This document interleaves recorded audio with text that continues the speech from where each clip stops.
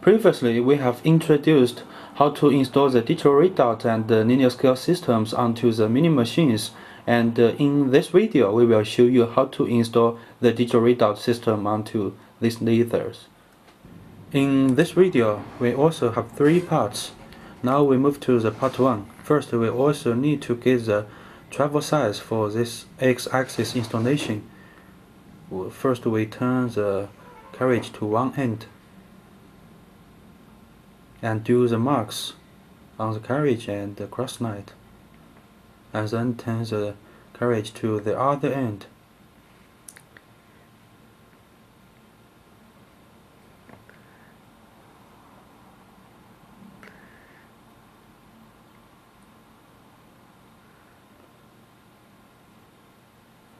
And then measure the distance between the two marks.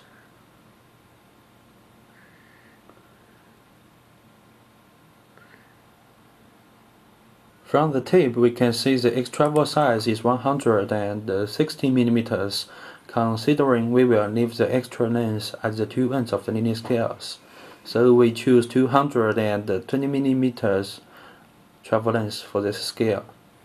The next step is to install the pad strips onto the carriage. First we need to turn the carriage to the one end.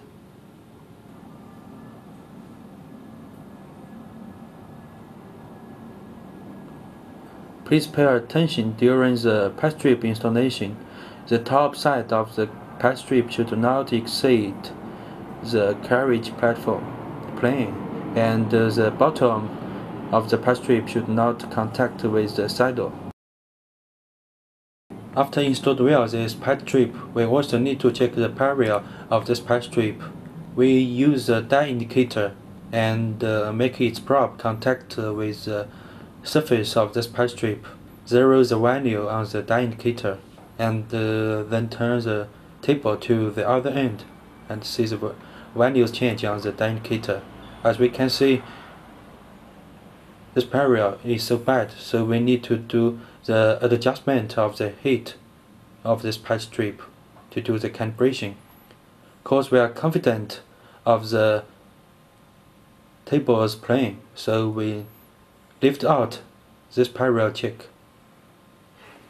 After we calibrate the area of the pad strip, we have installed well the linear scales onto the pad strip. The next step is to install the rate height part. We need to turn the table to the one end and leave about 20 mm extra length. This extra length is from the end cap of the linear scale to the rate height. Now we can fix the rate height onto the machines. For the standard brackets we offered may not suitable for all installation situations, so for this we have machined another bracket. Now fasten the screws. After we fixed well the bracket, we also need to do the calibration for the rate height part. Please pay attention. The plane of this rate height need to lower about 1 mm from the scale.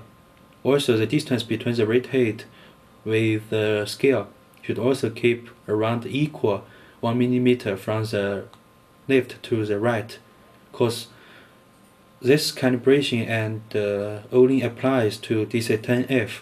The next step is to install the cover, because we have prepared well the hole on the pad strip, so all we need to do is just fasten the screw. After we finished the installation of X-axis, now we move to the part 2 for the installation on the Z-axis. To get the travel length of Z-axis, we can use the same way as what we did on the Z-axis. For this laser, the travel size of Z-axis is 800 mm. To leave the extra length on the two ends of the linear scale, we choose a 900 mm travel size scale. First, we need to turn the saddle to the most right to find the suitable position to install the scale. After we turn the saddle to the most right, because we need to connect the rate height with the saddle, so we can find a suitable position to connect the radiated part. According to this placing, we can know where to place the scale.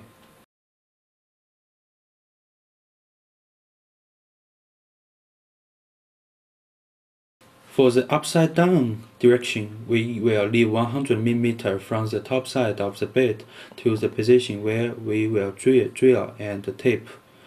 For the left, we can use the same way to find the position to drill the installation holes. After installed well the linear scale, we also need to check the parallel for this linear scale. Please always remember that the value changes on the die indicator should always keep within 100 microns. After we calibrate the parallel of the linear scale, now the next step is to install a rate height. First, we also need to turn the saddle to the most right and find a suitable position on the saddle to collect the rate height by using the brackets. We also need to leave about 20 mm extra length from the end cap of the linear scale to the rate height. After we fixed well the brackets, now we need to do the adjustment of the rate height. Please pay attention, this part should have any contact with the machines. Also, we need to do the adjustment of the gap between the rate height with the scale. The method to do this is to use the bracket as a reference. If the red bracket can run smoothly, the gap will be very perfect. If not, we need to do the position of the scale. This adjusted way only applies our DC-10 model. The next step will be install the cover. During this process, please avoid there will be no contact for the cover with the top side of the scale. Now we move to the last part for the installation of the digital readout. First, we install the end brackets onto the machines, then install the digital readout onto this bracket.